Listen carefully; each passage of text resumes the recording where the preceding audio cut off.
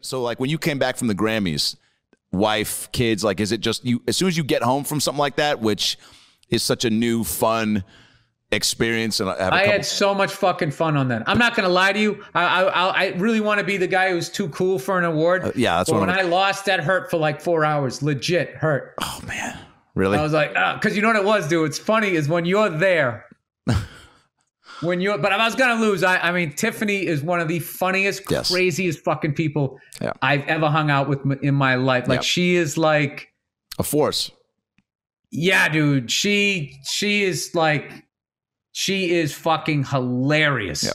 And it's the greatest energy. Just somebody you just want to fucking be around. Is it me or is there something shiny on my face? There's a little. Looks like a little like a white cyst that keeps following you around.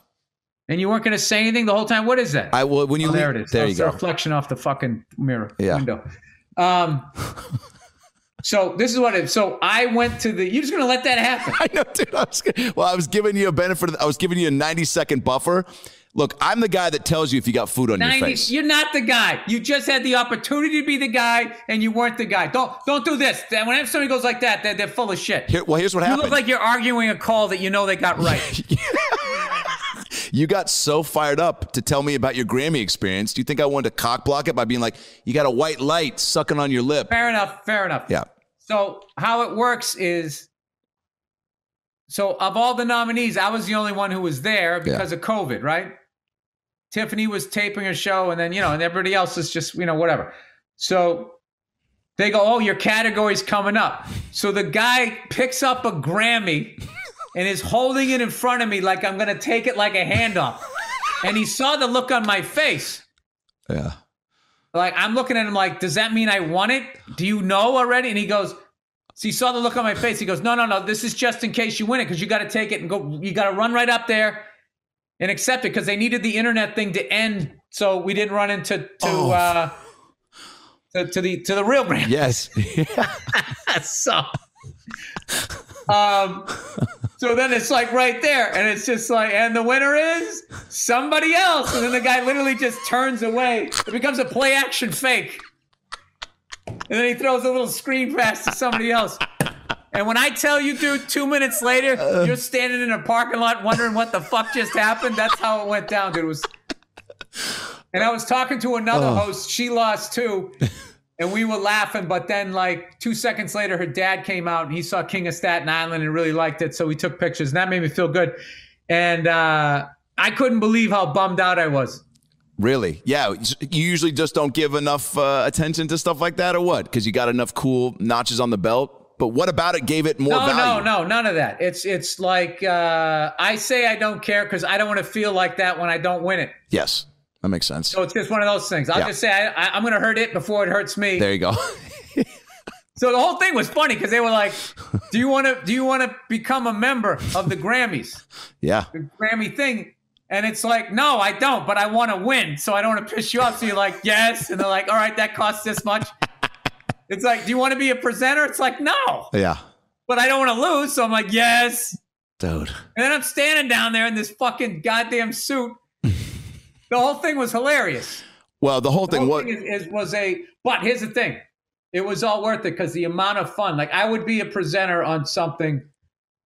I would definitely do it again. I had so much, and it's all about, it might be different if there's actually a crowd there. I think if a crowd was there, it would have sucked and they'd be all sensitive. I was going to ask you that. When you're making when it's just the camera crew, that's like when you're doing a gig and the crowd isn't laughing, but the band's laughing. Dude, I love that. Yes. I fucking love that.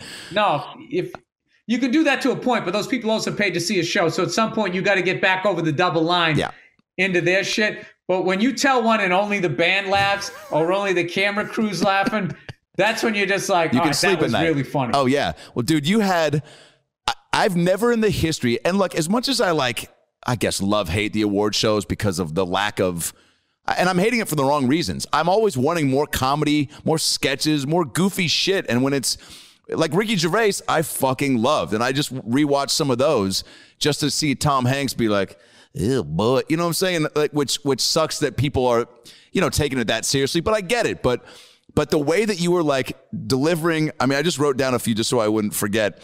When you said, You talk through the music at one point, which I've never heard somebody do. You go, and it goes to Nietzsche, and then it starts playing the music, and then it cuts away from you. And you go, and you just hear you off camera go, Nietzsche? I don't know. Just fucking dude, trying to figure it out. Because they didn't. I felt bad. These people up for a Grammy. They were winning a Grammy. I should be saying their names. If you see the footage. The uncut footage. I'm saying, can you tell me how to say these fucking names?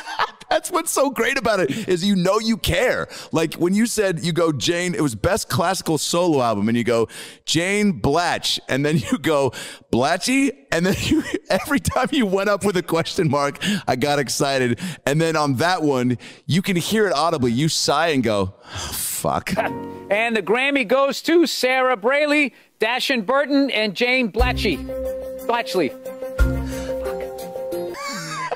No. Oh, dude, you got to listen to it. Unless my ears were leading me astray. But I don't want to watch that. I mean, because in a perfect world, I would have had they would have had time to tell me how to say all these things. But it's just one of those things. It's like, are you guys setting me up here? Why would you have someone as white as me reading these things? Yeah. And then I was thinking, then that's when the joke came to my head, going like, well, I know these fucking hairy-legged white broads are out there fucking saying this bullshit, trying to get something going. Like they care Fuck no, about anything other than themselves.